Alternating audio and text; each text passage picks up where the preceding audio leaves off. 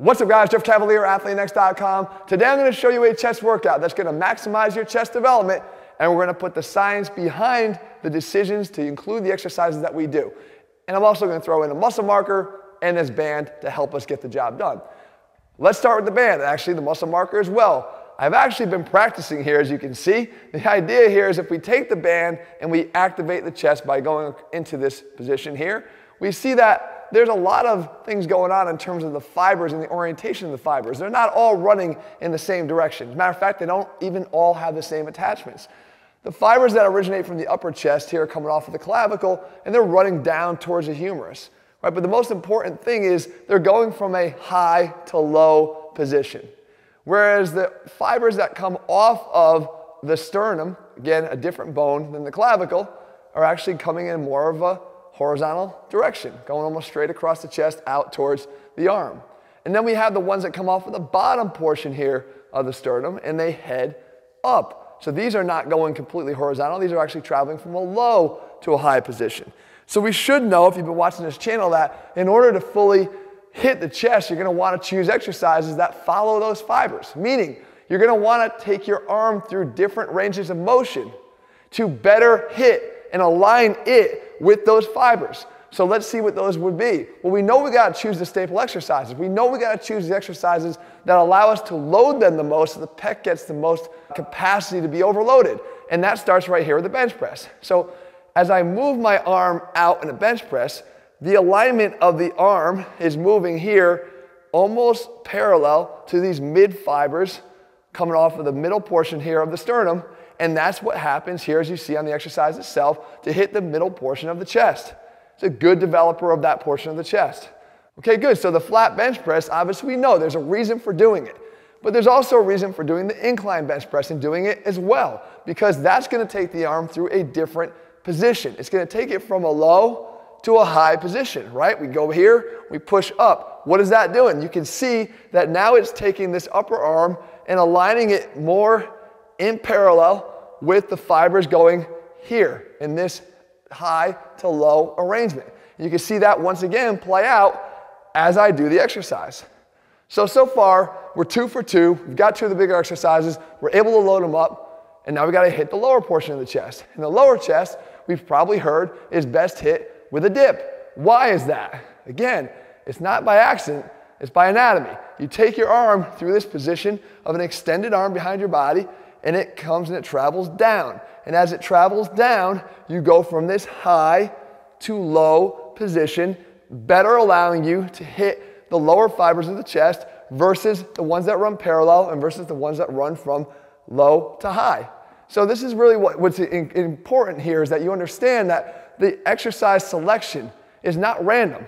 It's done for a reason, to try to take the muscle through its entire range of motion. But there's a very key differentiator of what I just said there. You want to not just take those exercises through their full range of motion. You want to take the muscle through its full range of motion, and that is where we need to differentiate, and that is where we need to jump off from. Because all of these exercises, see if you can tell the limitation on all of them. From the flat bench press to the incline bench press to the dip. They're not crossing midline. And we know that the action of the pec at the shoulder has capability to take this arm, not just through adduction, but across, in horizontal adduction across midline. And all those exercises are limited by the fact that they don't take you even to midline, let alone across it. So how would you construct a better chest workout? What you'd want to do is you'd want to take those exercises and follow them immediately with a drop set of an exercise that's going to do that. So let's go back to the flat bench press. We go immediately from our flat bench press here to a horizontal cable crossover. Right now, again, people might even say too, there's a lot of fans of the cable crossover saying that it's a better chest activator from EMG studies than what a flat bench press is doing. But guys, if you rely on EMG studies and you wind up saying things like that and don't understand that, though it may have a better percentage of activation, it's still not capable of being loaded to the extent that a barbell bench press is, therefore limiting its ability to be effective if it's the only thing you do. But if you do it in addition to the bench press, you're getting the benefits of everything. So now we take that and we drop right into this horizontal cable crossover, and we can see that we're actually now taking our arm all the way through and crossing midline and getting that complete activation of the chest in that plane of motion. So we don't have to stop there though, because we can do different planes of motion because this shoulder is a three-dimensional joint. We can hit any angle we want. So if we go back, now we do our incline bench press, and when we're done with that, we don't rest. We immediately go back over to the crossover, and we change the orientation so that our arms can go through this low to high arc. And again, we're not going to stop where we would stop on a bench press, on the incline bench press. What we're going to do is we're actually going to take the arm to midline and through midline. And you can see, again, the degree of contraction and complete contraction we're getting of the chest by doing so. It's a difference maker, guys, when you actually implement it. And when we go to the dip, the same thing. Our hands are actually fixed on a dip as well. We can't get our hands to come towards midline because the dip station just allows them to stay in one position. But we can take the dip, we can load it up, we can use weights, we can do whatever we want to create overload with that exercise. As soon as we're done, we come back over here, and now we change the orientation of the cables once again to go from high to low. And once again, it's not just getting to midline, but it's crossing through midline to get a complete contraction of the chest, an essential element for a complete chest workout. And again, one extra exercise here, a push-up, one that we do a lot, I'm sure. You don't have to stop with just the push-up because we're being limited once again by the fact that our hands are in contact with the ground and cannot get across our body. So we use the push-up into this banded push-up where I actually can come up and drive one hand across the body to create an adduction across midline. Right? One arm staying down in contact with the ground, the other arm goes across. Of course, we want to switch sides and work both sides here.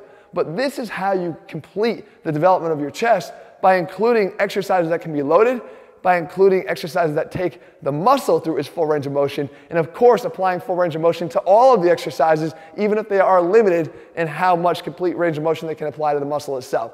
That is how you do it, guys. If you're looking for a complete workout that puts this all together, puts the science back in strength, head to ATHLEAN-X.com. As a matter of fact, we don't just train chest, we train like athletes. We try to figure out ways we can incorporate chest training into a more total body explosive application of it so that we move like athletes, function like athletes, and look like athletes. Those are all over at ATHLEAN-X.com. If you found the video helpful, make sure you let me know below. And if you haven't already done so, guys, please subscribe and make sure you turn on your notifications so you never miss a new video that we do, including the next muscle marker video. All right, guys, talk to you again soon. See ya.